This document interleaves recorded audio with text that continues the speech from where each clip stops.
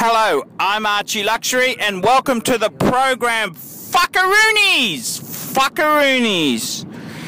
And today, I'd like to talk about wristwatches in the workplace. That's right, fuckers, wristwatches in the workplace. And I gotta tell you, fuckers, you know, I've been really disappointed with the quality of wristwatches in the workplace.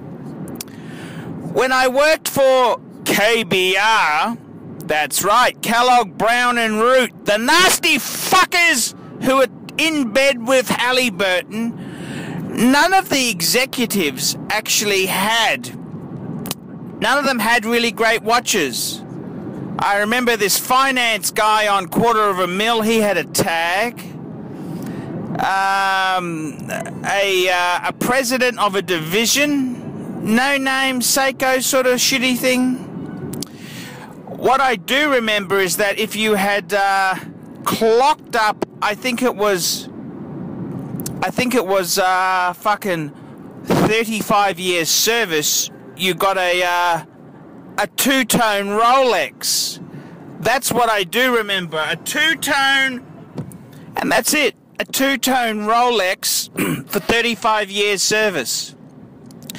And it's pretty disappointing. I mean, some of the, you know, it's kind of, I always looked at people's watches just for a bit of inspiration and leadership, but none of the fuckers there really had anything inspiring. And, you know, this is just how it is there, I suppose. They're just not into watches. It's so sad.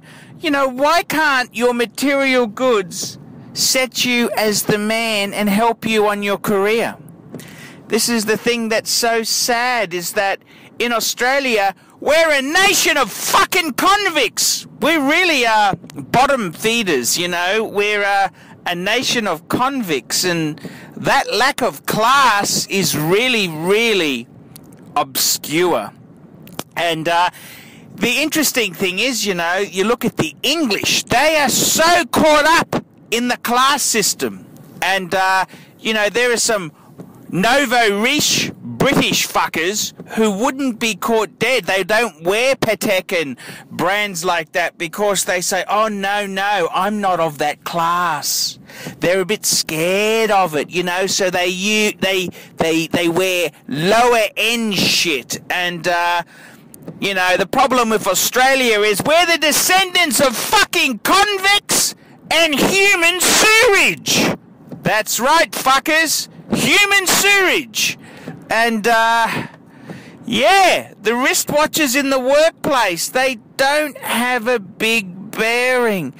It's so disappointing. I mean, why can't you have a watch which helps you in your career?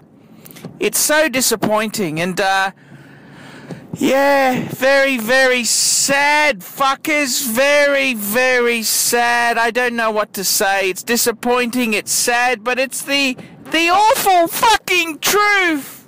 I wish your wristwatch would help you, you know. You could buy a Rolex and sit back and know that you were in good stead, but no, it doesn't work like that.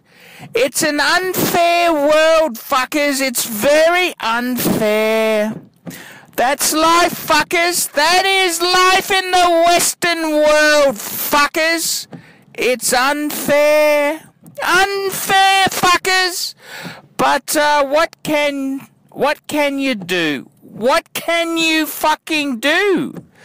That's the problem, fuckers. I don't know what to say there. I wish wristwatches would help you in your career, but they just don't seem to do much, fuckers. I'm sorry. I wished it would help.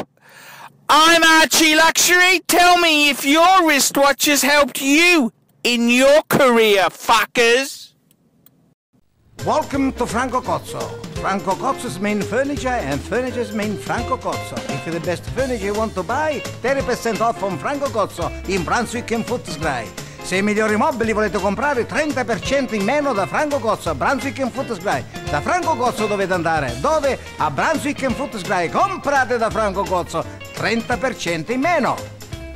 30% off all stock, and remember, when you walk out that door, you'll soon be back for more.